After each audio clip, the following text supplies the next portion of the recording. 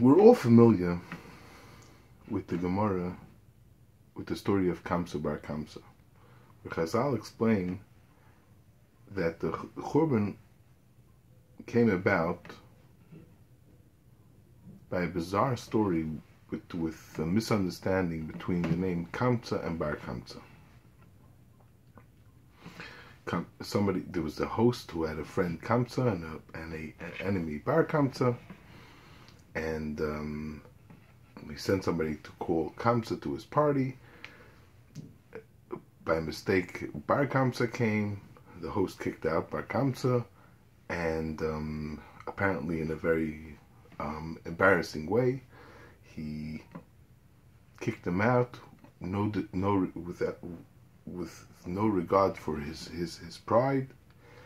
Bar Kamtza gets so upset, and he goes to the Roman Caesar, and he makes up a story, and he gets the ball rolling for the Churban.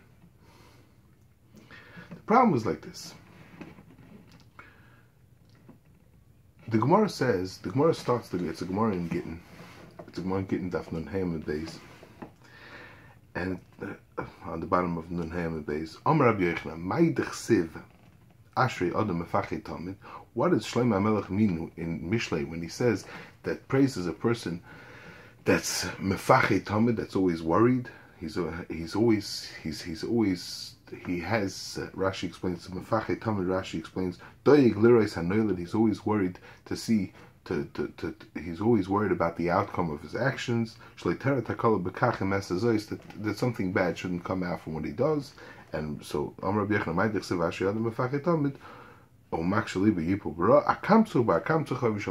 small little thing of Kamtza Bar Kamtza, Yushalayim was Chorv. A time to go to Chorv to Malka, and a Sakadis for Chorv Beta. Those are another two stories that the Gemara brings afterwards. So the problem was like this. In the story of Kamtza Bar Kamtza, it doesn't seem like it was just a small Kamtza Bar Kamtza. Is the reason why Yushalayim was Chorv. There's some very, very big bad. There's some really bad actors here. We're talking about somebody, Bar Kamtza, that showed up at this ball, showed up at this wedding, at this simcha, at this party, by mistake, and the host hated him so well that there was no money in the world that Bar Kamtza was able to do to save face. So this host seems like a very, very, very mean person. He was willing to be over. In such an egregious way. This doesn't seem like something small. It doesn't, and it has nothing to do with Ashi Odom Mefachid Tamid. Had he had a little bit more Yer Shamayim, he was a monster. He was Ma'avim Pnei Chaver B'Rabim. The next, and Bar Kamtza himself, he turns around and he goes and he makes up a story about Gans Chayisol to the Caesar over this, and what happened? One little change, one story, and he turns around and becomes such a monster. So the truth is that there are some that say that Rav Yochanan is not referring to Kamtza Bar Kamtza Chorv Yushalayim. He started off his memra Ashi Adam Mefachid Tamid, but a Kamtza Bar Kamtza, but it's not going on Kamtza Bar Kamtza. It's going on the other cases, the other stories that happen. Rashi doesn't tell us if it is or it isn't, so I would assume Rashi doesn't allude to such a concept. And Tosfos clearly says, Divrei Amaskal Ashi Adam Mefachid Tamid clearly says that Ashi Odom Mefachid Tamid is going on the case of Kamtza Bar Kamtza. So we're back to this question: we're not talking about some kind of a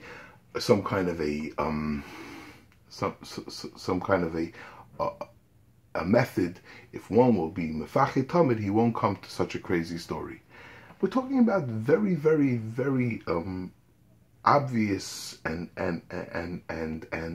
nasty people doing very, very, very nasty things. And this is not something we need Shlomo HaMelech to teach us. Ashi Odom Mefachid Tamid. Maybe we could understand that there was a string of misunderstandings here that went on through the story, and everybody here thought that they were 100% in the right. And the only way for us to to save ourselves from such a terrible story happening is only with that extra Ashri mefachid tamid. And it'll have it will make the story much more related, give us much more of a connection to the story, because this is something that can happen anywhere. Let's go back and see what happens. The shliach goes to Bar Kamtza and tells him that he's invited to the party. It didn't dawn on him. Why should it dawn on him that the shliach is making a mistake? So he assumed, and this the Marsha suggests also, that he assumed that the host finally wants to make up. And how better could he make up by giving him an invitation, a personal invitation, to come to his event? Beautiful. So Bar Kamtza puts on his nicest suit and he shows up to the event. The host doesn't know anything about this this mix-up, and he sees his biggest enemy or his enemy show up to his event, his chasna, all dressed up like he belongs. What's he doing here? It must be, the host thought, that he came to ruin my wedding. He hates me so much that he wanted to be in my face during my happiest moment.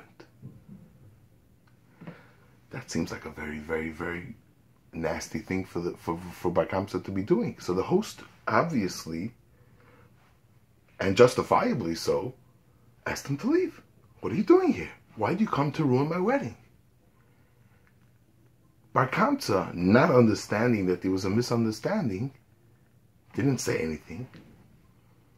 And the host insisted until he threw him out, because he saw Bar Kamtza as the aggressor. He saw Bar Kamtza coming to ruin his event. And everybody there also thought that way. They also had no reason to think that there was some sort of a mix-up in the messenger. They assumed that the host, that Bar Kamtza came to ruin his event. And Bar Kamtza took care of it. Nothing wrong there. But what was going on at Bar Kamtza? Now we have the third level. What was going on at Bar Kamtza's mind? He sees he got invited. Regular official invitation. He gets invited to the event, and then everybody is fine with him being thrown out on his head. So he started thinking that this was a whole conspiracy. This host that hated him so much decided to get at him in such a ugly way by inviting him coming all excited in his Shabbos suit, and then throwing him out on his head. And not only was the host in on it, but all the people around were also in on it. These people are so terrible. I have to get back at them. I have to something. And look how through and through and so corrupt the whole community is, that they should all gather together to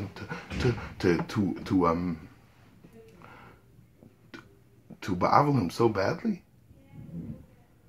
We got to do something. And he went to the Caesar. So obviously he shouldn't have gone to the Caesar. But we're not talking about some really nasty people. We're talking about the whole thing was a whole string of misunderstandings. He was never supposed to be invited. He was the host never. The host was wrong by thinking that Bar Kamtza came to ruin his event. And Bar Kamtza was wrong by thinking that the host invited him to throw him out. How do we refrain from such a misunderstanding, which could happen anytime? Only if somebody's mefachid tamid. That means he's always walking around with that pachad, with that yura, with that he's always afraid that who knows, maybe something terrible could happen. Let me look into the case before I act, before I do something, before I say something, before I throw him out, before I show up, before I go to the case. Maybe there was a misunderstanding. Maybe there's more to the story. Maybe something else happened. That's the only way that we could that somebody could be saved. Ashi adam mefachid tamid. And maybe that's takat pshat, and everybody wants to know why it's sinas chinam. What is sinas chinam? A sin is a terrible thing. What's sinas chinam?